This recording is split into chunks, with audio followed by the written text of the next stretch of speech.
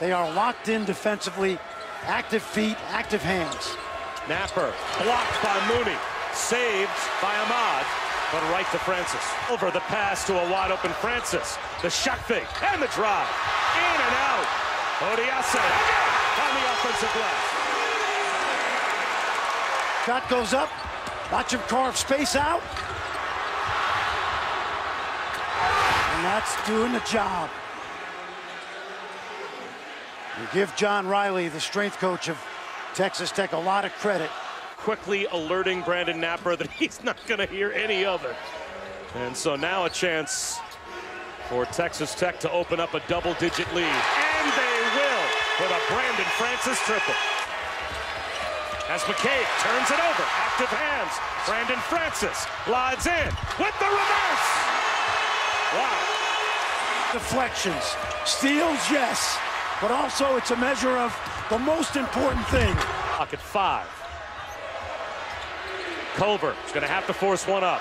Barely beats the timer. Oh, a rainbow triple. He's the one guy that has the size and ability to create a shot at the end of the clock. Now that one drew rain.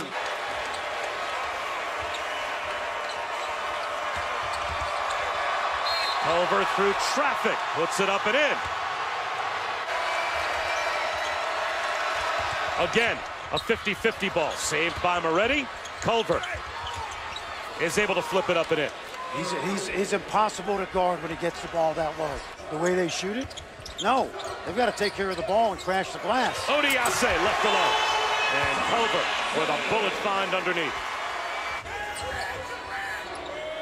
Shot clock to 7. Brandone Francis trying to cross over Ahmad. Step back. Knocks it down. Francis lost it on the way up. Hit the top of the backboard. Still alive. Culver to Mooney. NBA 3. He's a glue guy. Tough as nails. 3 more years out of junior college. He's going to have to force one up. Shot clock winding down. Banks it in. Come on. Come on, Bob, right on cue.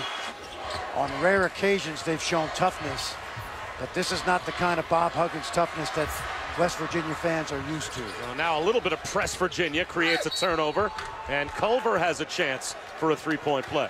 Conference. They've beaten Kansas at home. They manhandled Oklahoma. Tough catch by Culver. Able to finish.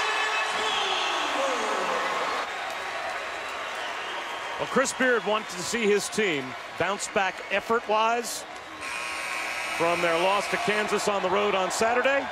I think he got his wish.